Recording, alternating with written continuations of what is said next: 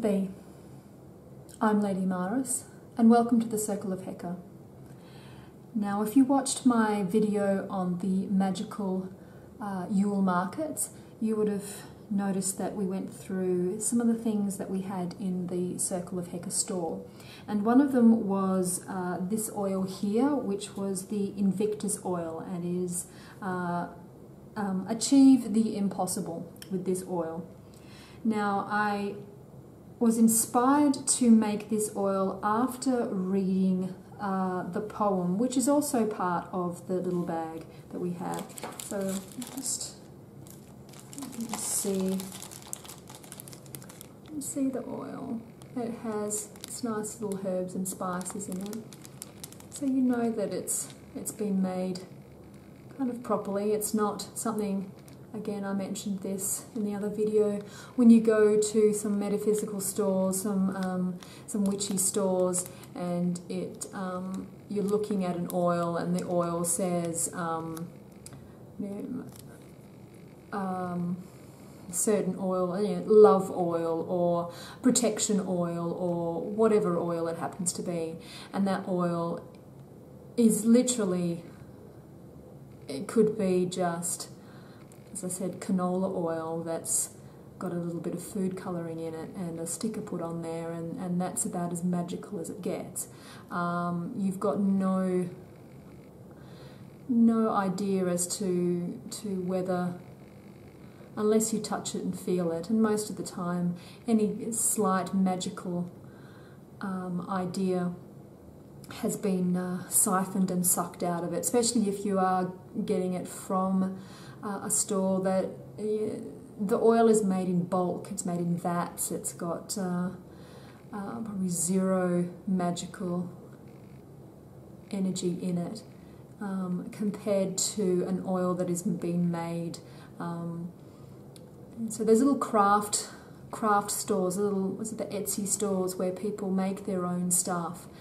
I feel has more power and more potency in it than any one that you're going to buy that are mass-produced oil from some store where you have someone's famous name that made the oils themselves but no longer makes those oils because either they're dead or they've sold their business to a large corporation. So the more that you can get those oils from the smaller places, those little those witches that make their own stuff, as I said, have more potency. So I'll just read to you the poem that this was inspired by. It's called Invictus. Out of the night that covers me, black as the pit from pole to pole, I thank whatever gods may be for my unconquerable soul. In the fell clutch of circumstance, I have not winced nor cried aloud. Under the bludgeoning of chance, my head is bloodied, but unbowed.